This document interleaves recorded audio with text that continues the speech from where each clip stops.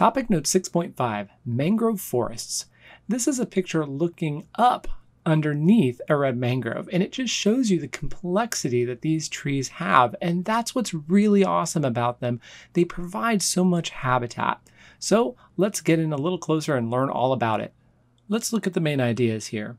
Mangroves have adaptations for surviving in environments where they are partly submerged in salt water. They grow on muddy shores in tropical and subtropical regions and have a major influence on biodiversity. They are a great value to human coastal communities, although many human activities pose serious threats to mangrove forests.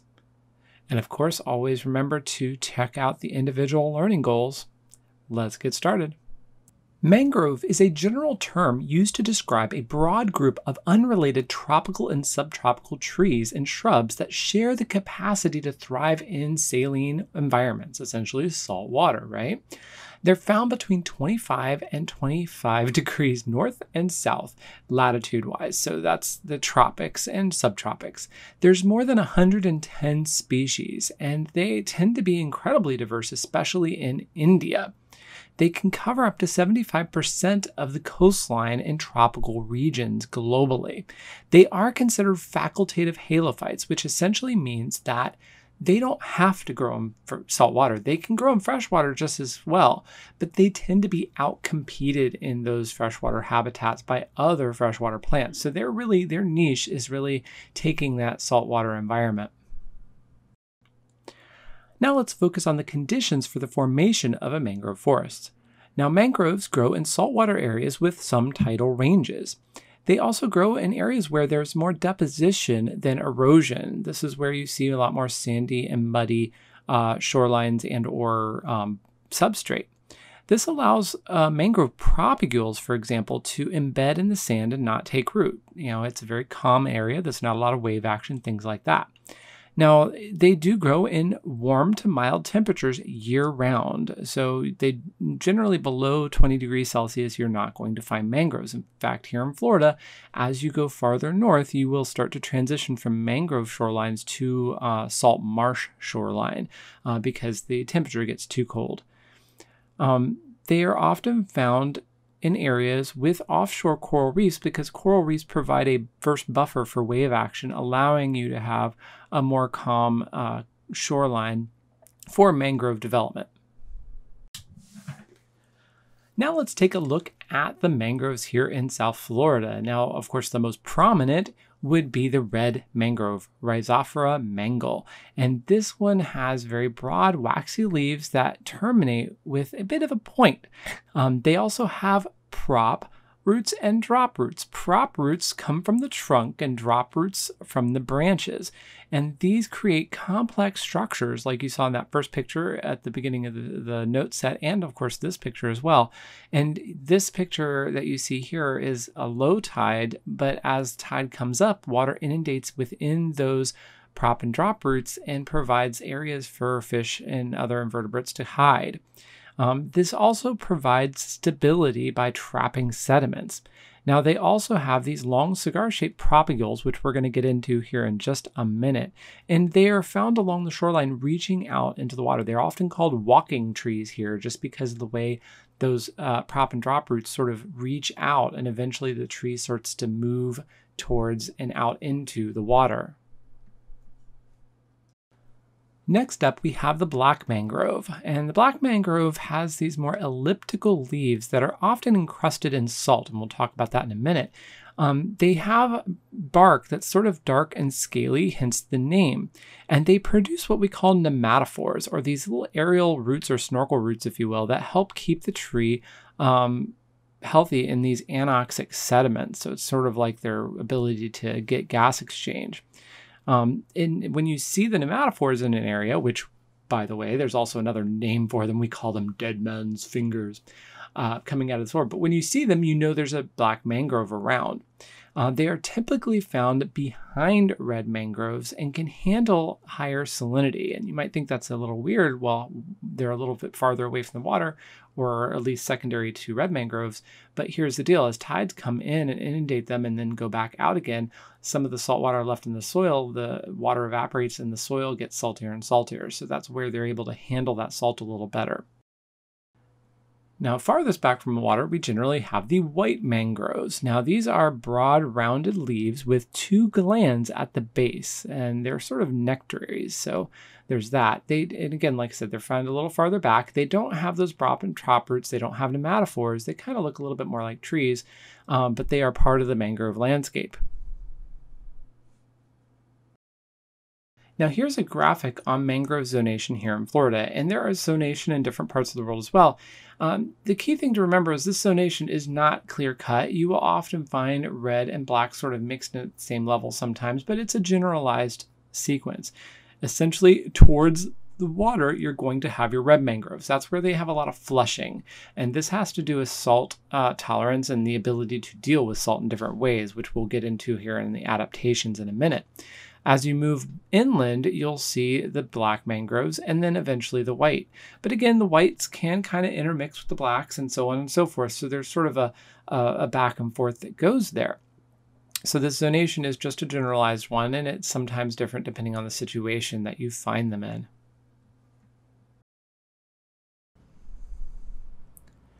Mangroves have a range of adaptations to help deal with these saltwater environments that we're talking about here. Now, we're going to primarily be focusing on red mangrove adaptations, although I'll give you a few anecdotes for some of the others as well. Now, we'll start with the idea of stability. Now, the prop roots help to provide stability in the soft sediments. Remember, mangroves are living in these kind of protected shelter areas, so you have a lot more sedimentation, so a lot more sandy and muddy shores. So these prop and drop roots really help to stabilize them. And they also, in turn, help stabilize sediments, so it goes both ways. Oxygen absorption is another issue. The substrate is flooded, and that means it has very little oxygen. So the prop roots provide access to oxygen for cellular respiration through the formation of lenticels, which are raised pores in the roots of a mangrove that allow gas exchange between the atmosphere and the internal tissues. Living in salt water, red mangroves definitely have to deal with salt, and one of the ways they do it is through what we call salt exclusion. The roots are nearly impenetrable to salt due to an efficient filtration system. Up to 97% of salt are what we call excluded from entering the actual mangrove itself. Now, the remaining salt is concentrated in leaves, which are discarded as sacrificial leaves. Now, this is a metabolically expensive process to do all that filtering. Other mangroves don't necessarily do that. For example, the black mangrove just simply takes the salt in and excretes it on the underside of the leaves. In fact, if you flip to the back of a black mangrove leaf, you can see all the salt crystals on it, and some people like to lick them and such to taste the salt. But that's the difference. There are essentially mangroves that are salt excluders, like the red mangrove, and others that are salt extruders, like the black mangrove. When we talk about mangrove reproduction, red mangroves are viviparous, and this means that a reproductive strategy where the seed develops into a young plant while still attached to the parent plant. This works out really well for a lot of the mangroves, specifically red mangroves. The parents produce flowers which are fertilized to produce seeds, and then the seeds continue to grow into a propagule while still attached to the parent plant. And you can see in the diagram to the right there where the mangrove has these propagules hanging off of it. Now, they can be broken down into the fruit and the radicle. Now, the radicle is the first part of the seedling, essentially a growing plant embryo to emerge from the seed during the process of germination. So they get longer and longer, sort of cigar-shaped in the case of the red mangroves. So let's just define propagule here. It's a reproductive structure that detaches from the parent plant and is able to grow into a new individual. Now, once large enough, the propagule drops from the parent plant and then it's dispersed by water and currents. It just floats along as it goes. Now, they are what we call obligate dispersals, meaning they must be in the water for at least 40 days while still developing before they are ready to actually take root. Propagules then stand in the mud, if you will, and they are kind of balanced that way, so their tops float up and their bottoms float down for about additional 15 days. And then primary roots then start to develop, and then eventually leaves. And then you get the little baby mangrove. Mangrove propagules are able to develop a year after falling from the parent plant. So even though it's like the obligate dispersal of about 40 days, they can actually go quite a long time as well. And this allows for very long dispersal when you talk about geographic regions and relatively low mortality rates. The ecological importance of mangrove forests cannot be overstated.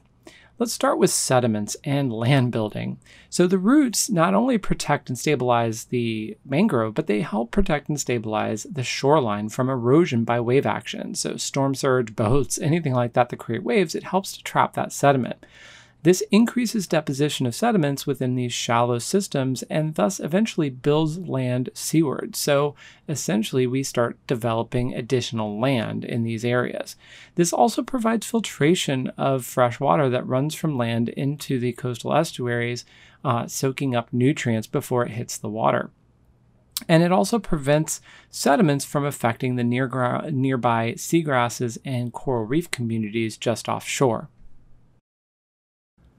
In terms of productivities, mangroves are a keystone species, but they really run a bit of a detrital system. They provide a large amount of detritus in the form of leaves that form the base of the food chain and also trapping carbon. So a lot of detritivores and breaking down of that dead organic material underneath the mangrove roots is really what fuels this whole system. In terms of biodiversity, mangroves are crucial. They provide over 1,300 species of terrestrial marine species, things like algae, fish, sponges, crabs, barnacles, and other crustaceans under the water. Above the water, you've got birds, mammals, land crabs, reptiles, and snails. It's just a bonanza of life. And if you add on to that a a lot of these animals are juveniles, so these mangroves provide a nursery habitat for juveniles to protect them from predators. This includes a lot of commercially valuable species such as blue crabs, spotted sea trout, and red drum. Beyond just the local importance, mangrove forests are important to the climate as well. Mangrove forests act as a carbon sink. They hold up to 4 times as much carbon as tropical rainforests and add excess carbon to soil, over about 6 billion tons in mangrove soils alone. If you compare, for example, terrestrial versus mangrove forests, you can see right there where a lot of the mangroves store their carbon below ground, whereas terrestrial are above ground. And then you can look for one mangrove, it adds up to about 4 different actual terrestrial trees. Though 1 acre of either of the mangrove, seagrass, or salt marsh habitats over there on the right, it shows you just how much carbon can be sequestered. So these habitats that are all really linked in the marine environment are very important globally. Beyond just ecological importance, we do have economic importance as well. First of all, for island and coastal communities, and mangrove forests are really important for harvesting fish and other seafood, for timber and building homes and infrastructure, and also for burning fuel. They also help protect the shorelines, which is a huge thing. And if you look at the top 2 pictures, you'll notice that the one to the top left is a seawall and the one to the top right is a mangrove shoreline. Seawalls don't always hold up because as wave action and boats and anything else goes on, it sort of takes sand out from under the seawall and eventually it collapses. That does not happen with mangroves. Now, they also act as a sponge for floodwater, helping take in some of that excess water. And of course, ecotourism is a huge thing as well. It also supports healthy coral reefs, supports commercial and recreational fishing, and mangrove-based tourism, including snorkeling, glass-bottom boats, and so on and so forth. Ecosystem services in terms of mangroves are estimated to be somewhere around $200,000 per hectare of mangrove forest every year. 35% of the world's mangroves were destroyed between 1980 and 2000. That's a very big chunk. And here you can actually see a graph that depicts some of that process, and actually a little bit after 2000, from 2001 to 2012. And what I want you to notice is what countries are responsible for some of this as well. If you look at things like Asia, for example, that's the yellow area. So Asia is a huge area, of course, but they are really taking out quite a bit. Why is that? A lot of this has to do with inshore aquaculture, shrimp farming being one of the big ones. And you can see that on the graph to the right. What are some of the different human activities that attribute to the destruction of mangroves? So we have some big issues here to work on globally to protect our mangroves. Climate change is a unique threat for mangrove communities because there's a bit of a flexibility in what happens. As sea level rises, it can actually flood or drown the current mangrove shorelines. But those shorelines don't necessarily stay where they are. If you look at the diagrams to the bottom right, the top one shows no change in sea level. The mangroves are pretty much where they are. But the bottom one shows that as the sea level rises, mangrove seaward margin erodes, meaning that those mangroves start to die off. But on the landward side, the margin of mangroves starts to grow inland. This is essentially a shift in the mangroves moving inland as the sea level comes up. Now, there are other things that can affect mangroves, like changing precipitation and ocean current patterns that can alter salinity. There also can be an increase in storm strength, which can cause erosion and damage in certain in mangroves. And that's what you're seeing on the bottom left picture there from a previous hurricane here in Florida. Also, increased temperature may actually increase productivity in mangroves. So it's a bit of a mixed bag as to what ends up happening depending on all these variables. Now, overharvesting of mangroves, essentially deforestation, is very much problematic, and this does happen a lot in tropical countries. So mangroves are now in a demand for charcoal, wood chips, and pulp for paper production. Storm damage can also be a problem with some of these coastal regions as well. Storms can just destroy miles of coastal mangrove forests and degrade coral reefs due to them not being as strong and allowing more waves to come in and affect the mangroves. These strong waves can pull sediments from mangrove prop roots, washing them away, and essential nutrients wash away with that as well. Here are some aerial photographs of mangrove forests taken before and after Hurricane Irma that came through in Florida. And you can see how devastated it looks. But notice that all that wood is still there. It's still sort of the same shape. That just owes to just how well the mangroves do help to retain some of those sediments and fight that storm surge damage. But it still can damage the mangroves themselves. And of course, last up we have is coastal development. The coastal development leads to mangrove destruction and removal, and this is a big issue here in Florida, as well as a lot of other tropical regions with mangroves. This is done a lot of times by development of tourist resorts, shrimp farming, which we mentioned before. Also, coastal pollution, agricultural runoff, and illegal dumping can all contribute to this as well. The Lake Worth Lagoon has lost about 87% of its mangrove shoreline. Now, we have a lot of programs actually looking at trying to restore those, and these pictures are actually from our lagoon and intercoastal waterways. It is now illegal to remove, destroy, or damage mangroves in the state of Florida. All right, and here are your learning goals and main ideas one more time. I hope you learned something about mangroves along the way. It's a really important habitat. And until next time, keep exploring and keep learning.